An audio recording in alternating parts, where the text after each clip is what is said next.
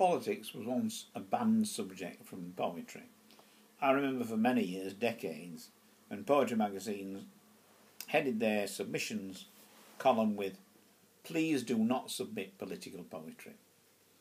It may have suffered because it is difficult to write, but good, powerful political poetry has been written, and I came across some very interesting examples of this going through an American anthology of poetry which specialised in this area, political poetry in the modern period. The modern period is very roughly defined because it encompasses the American Harlem Renaissance of black writers in the 20s, with writers from the 30s who were not necessarily black, but shared the passionate political and usually socialist convictions of these writers. There does not seem to be any collected poems of these poets.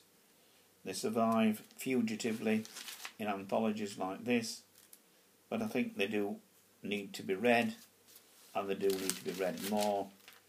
The most powerful is called "I Want You Women Up North to Know" by a poet born in 1912 called Tillie, Lerner, Olsen, and it is based on a letter by Filippo Ibarro in New Masses, 9th of January 1934.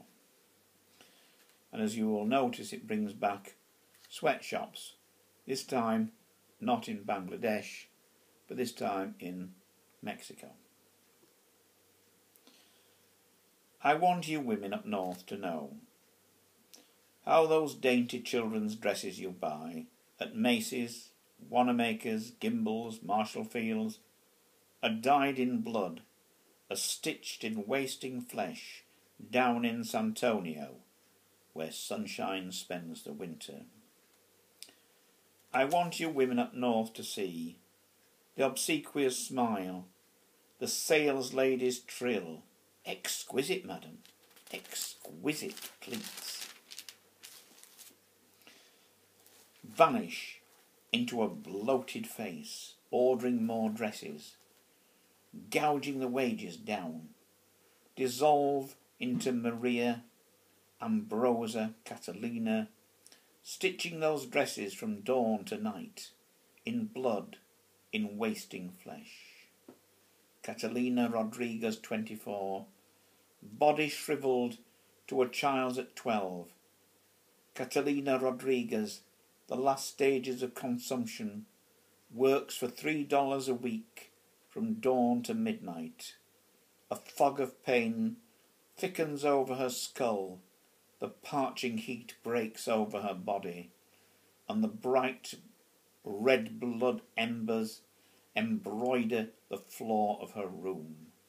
White rain stitching the night, the bourgeois poet would say. White gulls of hands, darting, veering, white lightning threading the clouds. This is the exquisite dance of her hands over the cloth, and her cough, gay, quick staccato, like skeletons' bones clattering, is appropriate accompaniment for the aesthetic dance of her fingers. And the tremolo, when the hands tremble with pain. $3 a week, $2.55, 70 cents a week. No wonder 2,800 ladies of joy are spending the winter with the sun after he goes down. For 5 cents, who said this was a rich man's world, you can get all the loving you want. Clap and Sif ain't much worse than sore fingers, blind eyes and TM. Maria Velasquez, spinster, for 15 cents a dozen garments for children she has never had. Catalina Torres, mother of 4, to keep the starved body starving, embroiders from dawn to night.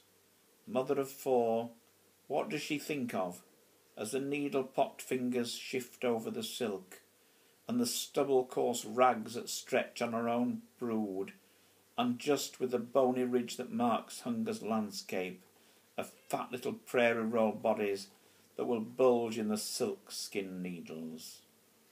Be not envious, Catalina Torres, look. On your own children's clothing embroidery, more intricate than any 1,000 hands could fashion. There, where the cloth is ravelled or darned, designs multitudinous, complex and handsome, by poverty herself. Ambrose Espinosa trusts in God. Todos es Dios, everything is from God. Through the dwelling night, the waxing day, she bolsters herself up with it, but the pennies to keep God incarnate from ambrosia, and the pennies to keep the priest in wine from ambrosia. Ambrosia clothes gods and priest with handmaids' children's dresses. Her brother lies on an iron cot all day and watches. On a mattress of rags he lies. For 25 years he worked for the railroad. Then they laid him off. Racked days, searching for work, rebuffs, suspicious eyes of policemen. Goodbye, Ambrosa. Maybe in Dallas I find work. Desperate swing for a freight. Surprised hands, clutching air, and the wheel goes over a leg. The railroad cuts it off, as it cut off 25 years of his life. She says that he prays and dreams of another world, as he lies there, a heaven which he does not know was brought to earth in 1917 in Russia by workers like him.